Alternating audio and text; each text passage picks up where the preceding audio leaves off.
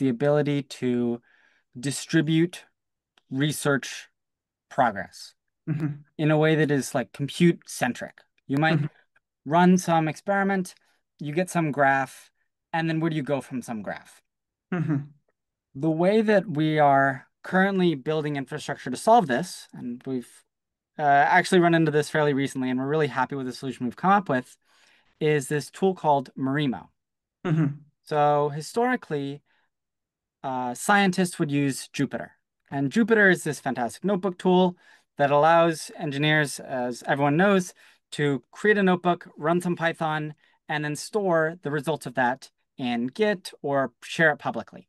Mhm. Ray, again, one of the tools we use quite a bit and we love. Ray actually comes with a built-in Jupyter server in every Ray cluster.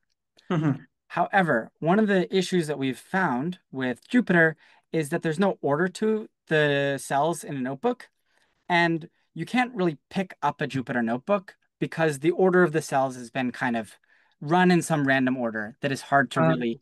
replicate. Mhm. So we've been experimenting with this tool called Marimo, which Mhm. builds a DAG, a directed acyclic graph, of all the nodes and their relationships to each other.